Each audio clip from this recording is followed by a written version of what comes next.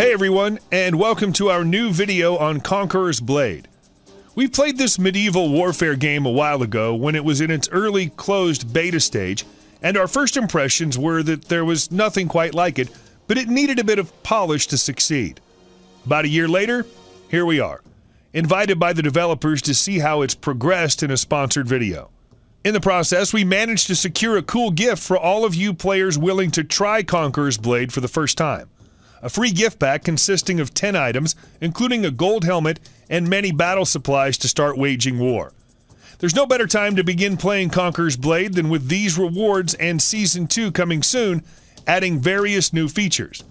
You can get the pack by going to the link in the video description, register to join the event, download Conqueror's Blade for free, and redeem your shiny free stuff through a web inventory on the game's website.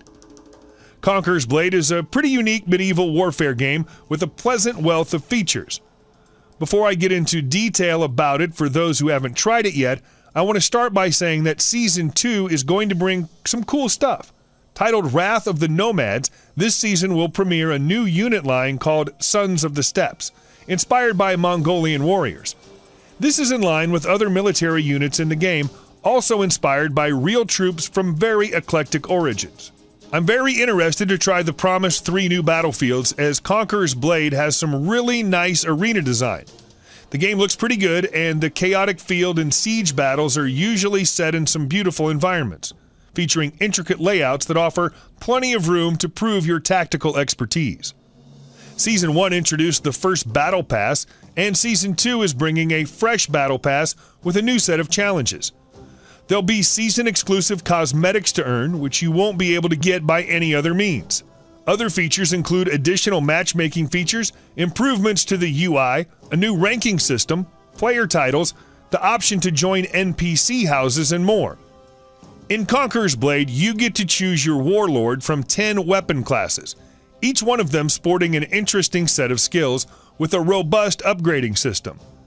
Based on our previous experience, hero combat seems to be slightly improved, with powerful classes being nerfed and dodges and blocking playing a vital role in the outcome.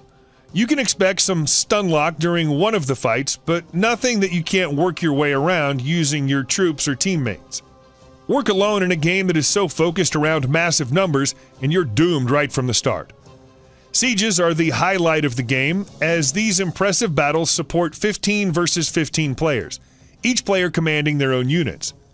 The battlefield will become crowded as you and your teammates order your units around and operate massive siege towers, battering rams, trebuchets, and mortars, either attacking or defending the castle. It's beautifully chaotic and praiseworthy.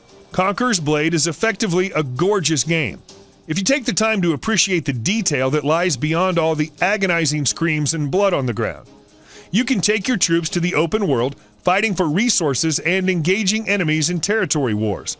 It's a massive warfare game that doesn't neglect the more traditional MMORPG aspects, with quests, crafting, and skill trees for your warlord.